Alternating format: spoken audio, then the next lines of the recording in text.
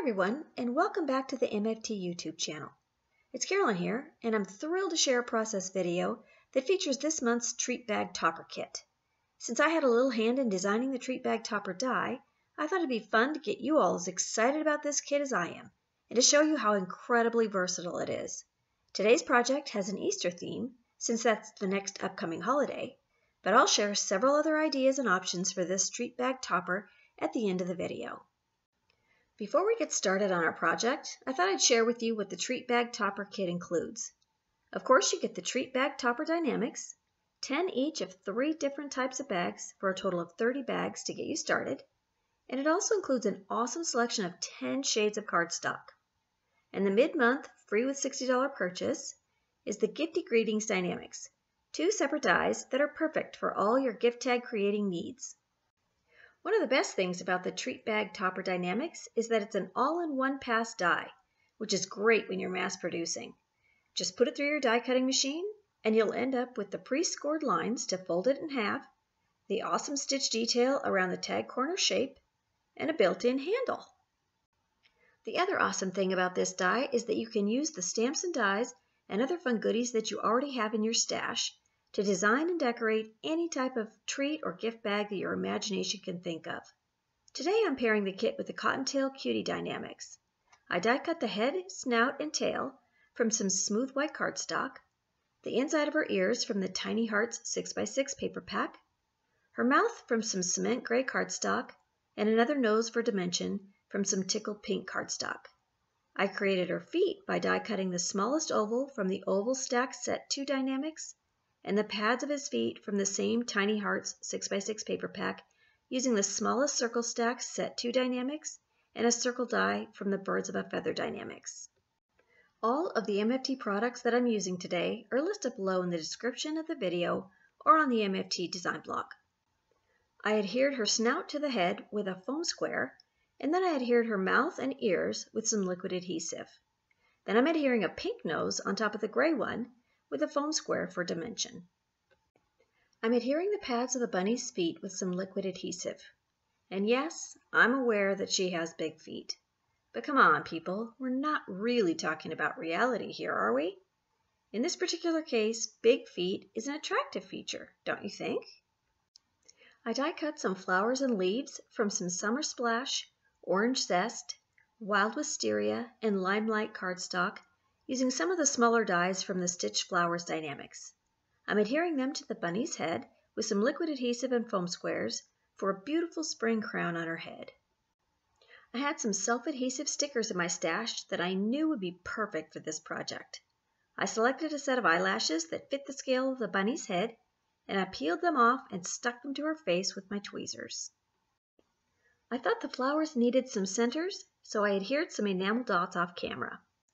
And then for some final detail on her face, I gave her some rosy cheeks by lightly blending some tickled pink dye ink with a blending stick.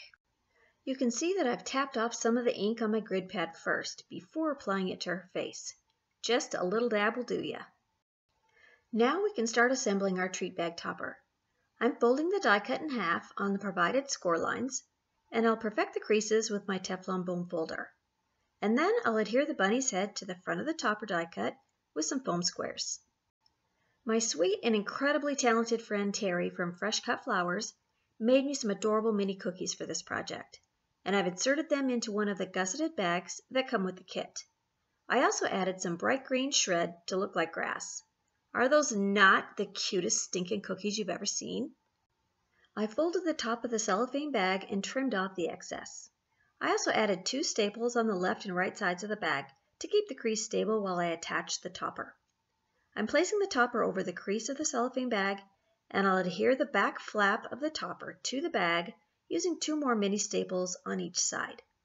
You'll note that I've flipped my stapler so that the sharp ends of the staples will be hidden on the inside of the topper. I adhered some 1/4-inch double-sided tape to the back of both flaps of the topper, and I'll pull the release tape off and secure them to the bag.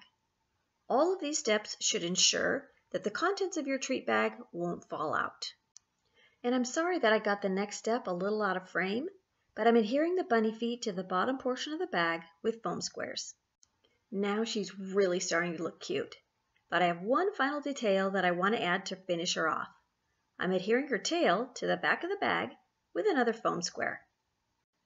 Oh my gosh, I love how this turned out.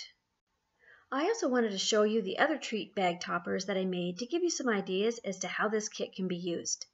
My first example is a party favor that I made for my grandson's birthday.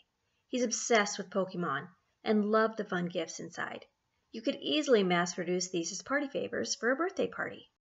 My next example is a get well bag that I filled with some goodies to help make the recipient feel better. Who wouldn't feel better after receiving a thoughtful gift like this? I thought this next example would be fun for a shark-themed birthday party or even an old-fashioned movie night where you show the original Jaws movie. Shark Week, anyone? And if you have students in your life, you know how important it is to show your kids' teachers how much you appreciate them. I found this book at PaperSource, and each page contains a fill-in-the-blank statement about how your student appreciates their teacher. Every teacher's a superhero in my book. And I've got one more Easter project. Because chocolate! Honestly, these are only a few of the examples that you could make with this kit. Its versatility knows no bounds. Let your imagination run wild. I also want to mention that most of the goodies that I included in my treat bags came from the dollar spot at Target or the dollar store. Those places are treasure troves of amazing stuff to give. And no one has to know that you only spent $1 on them. It's the thought that counts, right? Thanks so much for watching my video today. I hope you enjoyed it and that you're inspired to make some treat bag toppers of your own. Be sure and subscribe to the MFT YouTube channel for more great content, and I'll see you next time.